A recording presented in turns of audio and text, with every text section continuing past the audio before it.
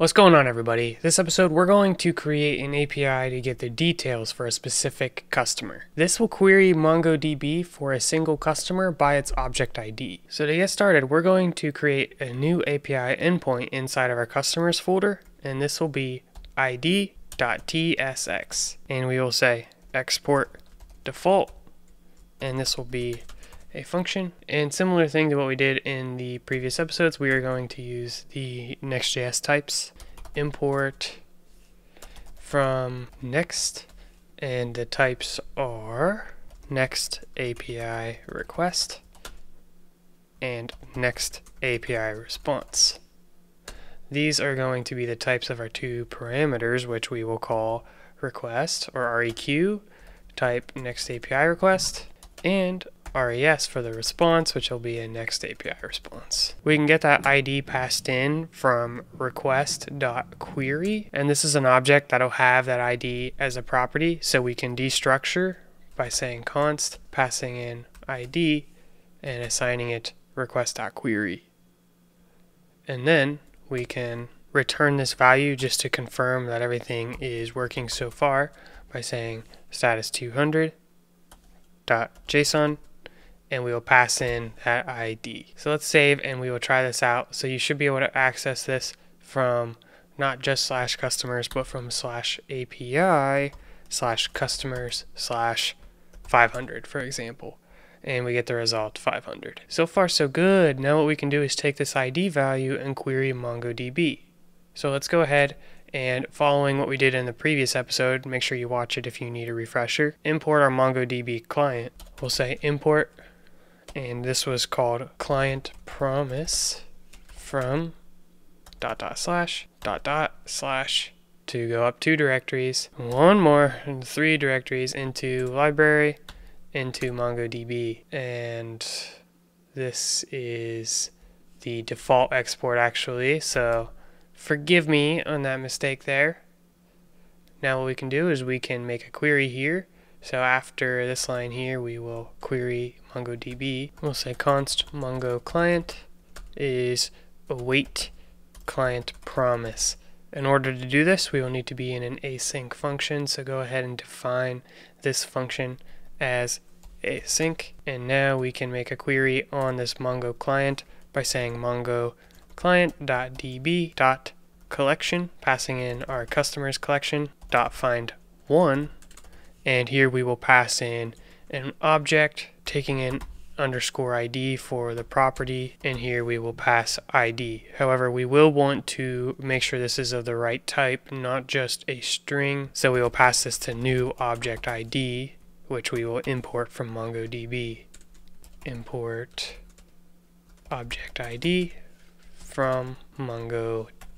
Let's check our problem so far. I think this is just complaining because we don't know what the type of ID is, so what we can do is just say as string, which could potentially cause runtime problems passing to object ID, not being sure what is being passed in. But if what's being passed in isn't a valid object ID anyways, then I'm not too worried about it. This should return the data, so let's go ahead and assign it to something. We'll say const data, and then we will await this call, and this will allow us to pass that data back here. So I'll pass in data here and see where we're at so far. So let's check out first our customers API. To get a valid ID, we will copy one of these values and paste that in after a slash here, and you can see it worked. We got all that information for John Smith. So far so good. And let's go ahead and try to put in something that doesn't exist, see what happens. We just get null. So what we can do is just check to see if data is null, and if it is, return a 404. The similar behavior in our Django backend would be as if we passed in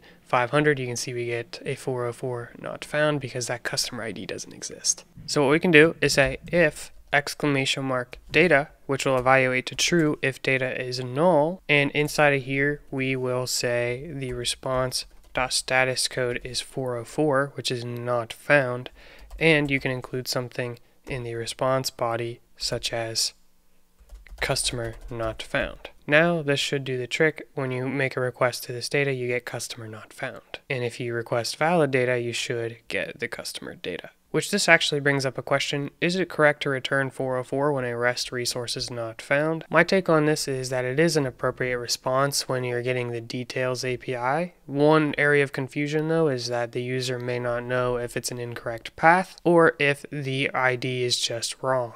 So whenever you can return additional information, that could be helpful. So in this case, we are saying the customer was not found, which is a better response than if we just returned undefined, which I'll show you what that looks like. If we do undefined and do a refresh, well, now we just get this localhost page cannot be found, and if we take a look at the network tab, this actually is the 404. We just don't get any extra information. So as a user of this API, I don't know if I need to change my URL or if I actually have a wrong ID. Now, if you were getting multiple customers and say that there actually wasn't any in the database, I think an empty array would be the best response over a 404. However, that's a little off topic from what we're trying to achieve in this episode, so let's go back to the 404 and fix this to say customer not found. Now, one more change I want to make to our output is to actually nest this in an object, as we talked about before, assigning it to a customer property. This will make the response look like this, with the customer property over here on the left, all within a single object. And that's just the convention that I've adhered to. And we did something similar for an individual customer. Say we passed in customer with ID 1. It returns an object with a customer property with an object with all the different properties for that customer. Anywho, now that we have the customer being returned, what I want to do is extract this behavior in a function similar to how we did over in our customer list. So I had get customers. Now I want to make a get customer. So let's go up here and we will say export const get customer. And this is going to be an arrow function taking in the ID as a parameter. And we're going to say this is of type string. So in other words, I'm assuming they're going to pass in the ID as a string, and we will do the new object ID on the inside of the function. You could do the other way where they already have it as an object ID, and then you don't have to worry about the conversion inside of the function. Or you could do both, where you could say this is a string or object ID, and then you can check the type of the ID on the inside and decide if you want to convert it to an object ID or not. So let's go ahead and define this behavior by copying the majority of this code here and moving it up into our function. This will require the function to be async, which I always forget to type, but it's definitely important to use these await keywords inside of our function. And then all we will need to do is return data. So return data, and I'll save to get some reformatting. Now to get data down here, we will invoke that function.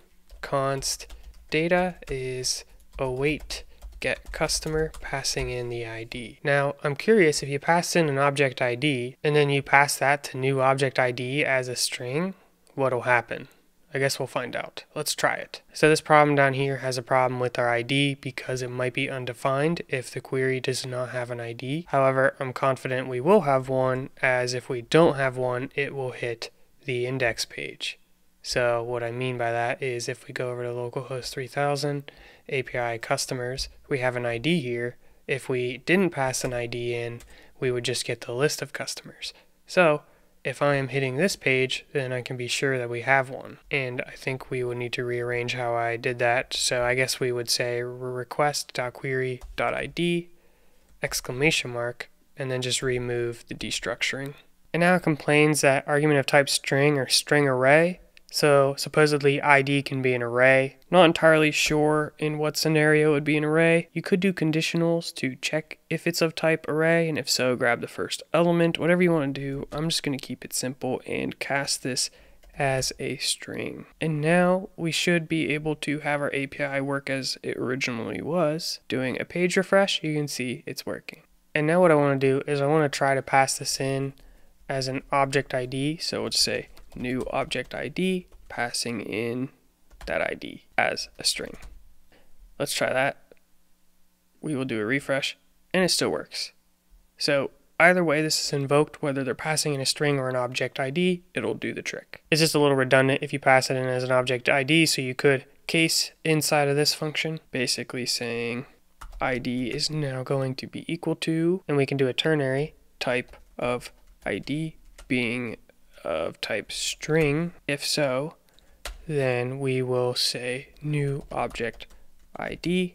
Otherwise, if it's an object ID, we'll just return ID. And then down here, we no longer have to do this conversion, so we will just say ID. Oh, that was a lot, but I think it should be good. So we pass in a string, this will evaluate to true, and it'll convert it to an object ID, which will be fine for down here. And if it's passed in as an object ID, it'll just stay an object ID, and that's fine for down here as well. Another area of improvement is you can define the return type here as customer, but it's actually going to be a promise of customer because we're going to await this function call. So what that means is it will look like this, where we pass in customer to a generic promise, and then we can say that MongoDB is expecting this to return a customer.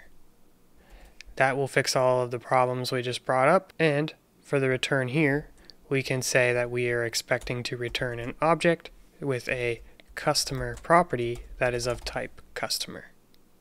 Argument of type string, okay, so that's for the 404. So it'll either return that object or it will return string. Those are some more changes you can make. Now we should be able to call this function over in our parameterized page, so customers here, where we have this Mongo code. So removing these lines here, we will now invoke get customer, and this is going to be imported from here. This will take the params.id, and we'll say const data and assign the await for this function call, which will then allow us to check everything else as normal. So let's save and see if any of that code works. We'll head over, check our API. It still appears to be working. And let's go visit a specific customer. Let's go first to the customers page. We'll grab a specific customer ID and paste that here. And it works, customer John Smith. Might just want to add a little bit of space there. It looks a little ugly, but other than that, everything was great. And going back to some of the content from the previous video, just as a little bonus, we have the ability to do the extra typing here as well. So in this situation, we were expecting a customer array, and this is going to return a promise of type customer array. And one other thing is we actually want this to say as customer array. My bad. And there we go. Well, that video is absolutely wild. Lots of stuff to cover. Hopefully it was helpful. I don't know, maybe. Also, let me know if the TypeScript is good to cover or if it's kind of distracting from the main point of the video. I personally like going through the TypeScript stuff because I'm getting more practice with TypeScript and getting a better understanding, but it can make writing code a little bit more challenging sometimes, and other times make me want to die. But, you know, that's part of software development, right? So thank you so much for watching. Be sure to subscribe and stay tuned for the next video where we're going to talk about different HTTP methods. Should be cool. Peace out. I'll see you then.